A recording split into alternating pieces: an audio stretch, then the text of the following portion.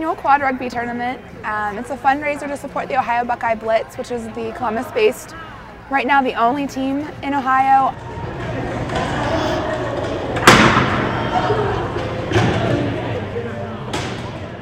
It's nice to just show the community that people in wheelchairs aren't helpless individuals. They're out here being in full contact sports. I mean, and you get in the chair and these guys will play all day and you can be the last game and they'll still beat you.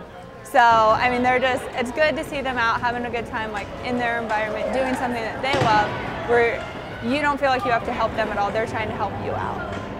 A lot of people don't understand what it's like. You know, PT students and OT students are a lot different. They do understand it. They see it every day.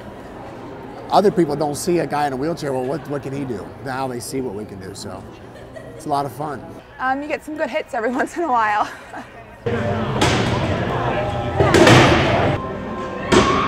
You got to come watch rugby. I mean, wheelchair rugby. It's a Paralympic sport. USA's done really well in the past.